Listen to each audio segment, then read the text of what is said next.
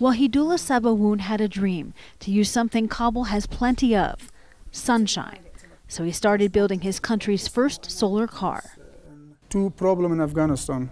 One problem is environment, and another problem is we haven't oil mine and gasoline. Gas, yes. There is another system. A professional engineer, Sabawoon knew what he wanted to build, but the materials and the money weren't always available. Fiberglass, very expensive. I haven't money. To finance the project, he sold his own car, and when that money ran out, he looked for donations. A friend he met online gave him $1,000 to finish it. It took a year and a half and $5,000 to produce his dream car. And this is the only one in Afghanistan? Yes, this is the only one in Afghanistan. And first solar and electric car, this car is use electricity from this solar or back another solar. And when the weather is cloudy or night or rainy, we can use electricity and with charge.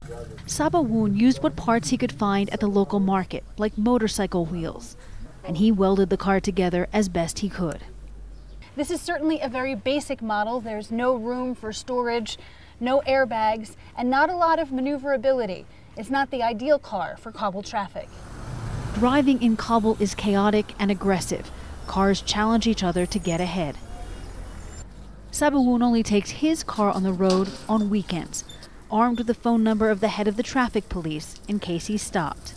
Summer driving has brought a new problem. The brake fluid gets too hot, and he has his first accident.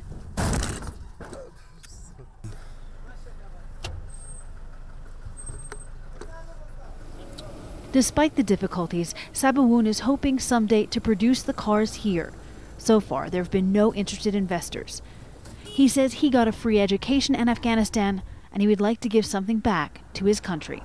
Jennifer Glasse, Al Jazeera, Kabul.